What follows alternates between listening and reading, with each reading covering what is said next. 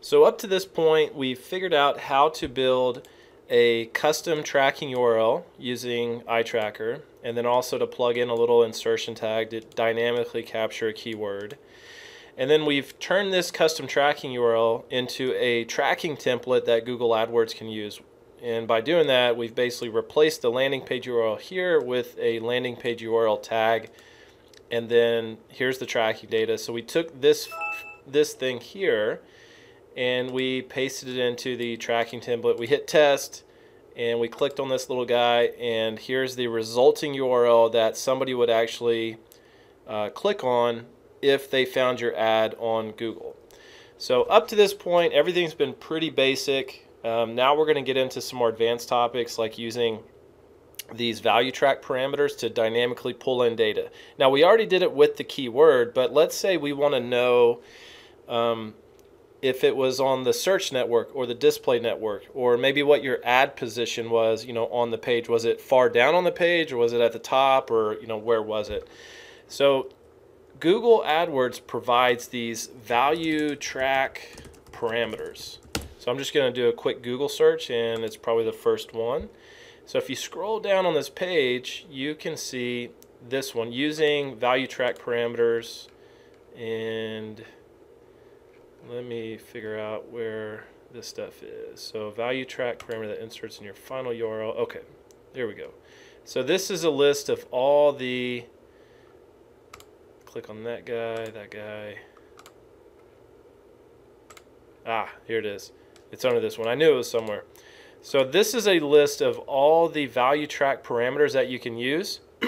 And on some value track parameters, you can use them on certain URLs, like if you're doing the search network or maybe shopping campaigns only, there's certain URL parameters you can use. And if you're using it on like the search network, then you can use all these guys. But basically, let's say that going back to this URL, I'm just going to remove this top one.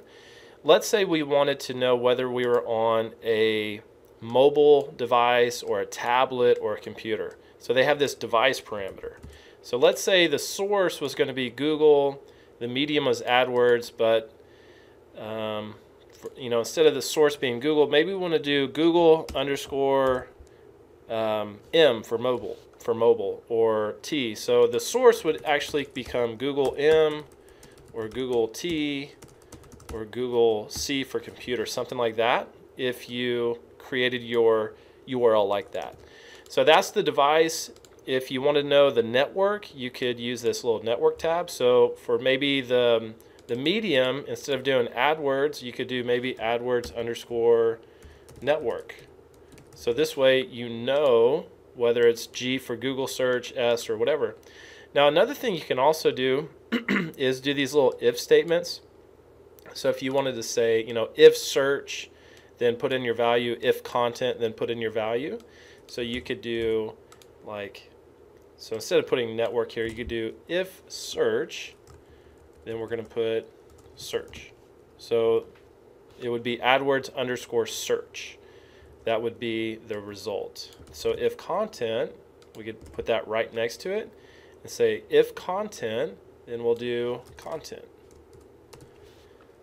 So the result would be AdWords underscore search or AdWords underscore content instead. So you can there's some of these little if statements here that kind of make it handy as well.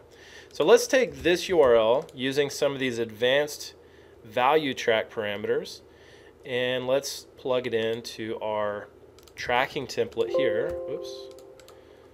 Let me edit this ad, and I'm just going to remove that, paste the new one in, and hit test.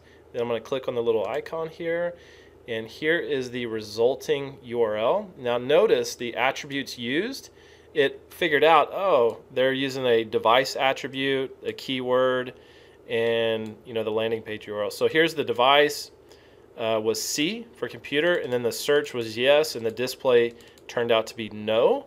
So let's see what the actual URL is. So it is Google underscore C for computer, and then AdWords underscore search, because the search was yes and then the content was no. That's just, when we tested it, that's what Google, I guess that's how they ran it through. So we dynamically figured out that it came from the search network, and we dynamically figured out it came from a computer. So anyhow, there's a list of all these value track parameters, and you can kind of have at it.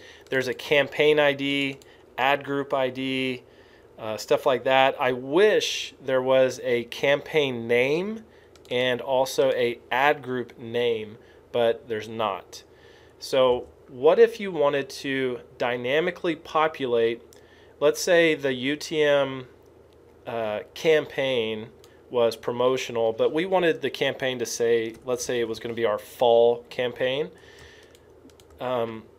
Inside my Google AdWords account, I have this fall campaign and then this Black Friday ad group. So how would I dynamically set the campaign to fall versus having to put this in for each one? I can put a campaign ID because that was on the value track list, but what you're going to end up getting back is some number like that. That's not too user friendly. So if Google had a campaign name parameter, that would be extremely helpful, but they don't. Microsoft Ad Center does have a campaign name, but Google AdWords doesn't. So what we have to do is we have to use custom parameters in your tracking template, and that's what we're going to do next. Is I'm going to show you how to use basically a custom campaign parameter where you can do something like that. And then also, instead of specifying tracking templates for every single ad, you can specify a tracking template at the ad group level or the campaign level, or as a kind of a global type thing. So we're going to go through that in the next video.